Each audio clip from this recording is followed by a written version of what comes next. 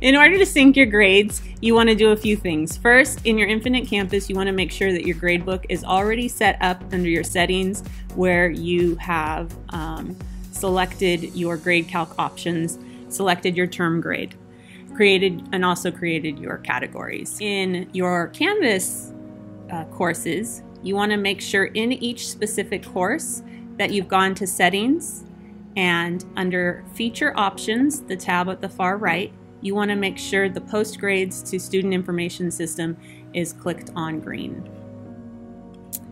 One other thing you'll want to look at and make sure it has happened is under your assignments, the list of assignments that you want to sync over have this circle with the 2 arrows, and it is check marked green. If it's got the gray X through it, it's not going to sync over. So once you hover over there, it says Sync to Infinite Campus disabled. If you click it, it enables the Sync to Infinite Campus. And finally, the last requirement in order to transfer the assignment over and sync your grades is to make sure that you have a due date for that specific assignment. Once those things are in place, you're going to come over here to Grade Sync, and you'll have 2 tabs on the window that comes up. One is Reporting, and this will list all the reports of all the times you've attempted to sync, and the one on the right is to sync. Here you can do a scheduled daily sync, so every night in the middle of the night it will sync all your assignment grades over. And you also have the manual submit button where you can sync anytime you're ready to manually upload those grades. If I submit, it will say it's going to run the assignments. You can come over here to Reporting, and if you refresh your screen, it will list your new request there. And then you have the little symbols up here and it tells you what's happening. So right now I'm in queue. And if you refresh again, it will tell you whether it's in queue or if it's in process. Once you have submitted and it has processed the assignments, it's gone through, you're going to see a new window pop up over here next to all your drop downs at the top of your Infinite Campus gradebook. And it's called Uncategorized Assignments. It will have a number here of the number of assignments that have transferred over. So right now, just for the purposes of this training, I've only transferred 1 assignment over, but you can transfer all of your assignments at once, and it can have numbers like 45, 50, whatever you are doing. One reason that assignments might not transfer over if you're coming upon an error is the title of your assignment name may be too long. You need to make sure that your assignment names are limited to 50 characters or less. You click on the Uncategorized Assignments, and at this point you'll have a list of all the assignments you've transferred over. And this is the screen where you will put them into the appropriate category that you want that assignment to fall under. So you have this box here and you can fill all. Above, you want to select your term grade, and here you want to select your category.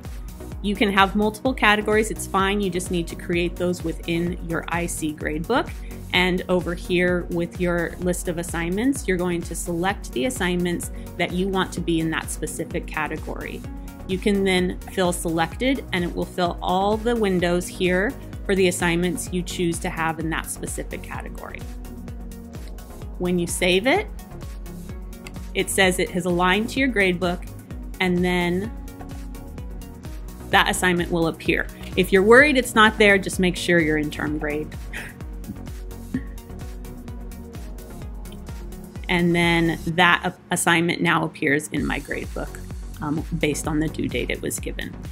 The assignments that end up in here are given a nickname, just like we had to create nicknames for our own assignments. It just gives it the first letter of each word in the name of your assignment. And when you do click on the assignments, there will be some things that you don't have access to change through IC just because it was imported from an external tool. So you can see here that grades have imported from my Canvas class. And if you see a white opening, it's because a student has submitted something So if, for instance, I had put a 0 in for all the students who hadn't turned something in, all the zeros would be here on this screen underneath that assignment. However, as the assignments continue to sync nightly, if a student happens to turn something in while, overnight or the next day, then that, when it syncs again, the box will turn white and the 0 will disappear, so you know that there is something in Canvas that does need to be graded. So it's no longer negatively affecting their grade until you grade it again, and then the new grade will sync over. The key is you really want to use Canvas as your main grade book, because everything you do in Canvas will nightly sync over to Infinite Campus. And so if you create an assignment in Canvas, then you link that assignment to your Infinite Campus when it syncs over. You put it into its category. You no longer need to create assignments in IC. When you are grading a student's work, if it's been submitted through Canvas, you just grade it there in the speed grader, or you can grade the papers they turn into you and put it into Canvas, and then that night, if you select the nightly sync, all those grades will sync over into Infinite Campus, and you should see them there the next morning.